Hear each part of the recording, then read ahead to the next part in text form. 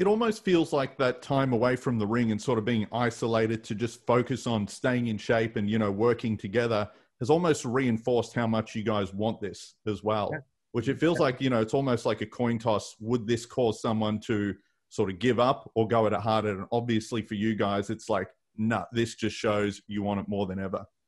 Right. Exactly. Yeah. We've seen people, kind of like slacked off, not even just in wrestling, but, other friends and such.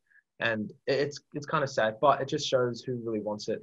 And when we come back, I guess we're going to see who really wants it, who's actually kept up their training. Even though you don't have a ring, you can still roll around in your backyard. You can still do the fundamentals.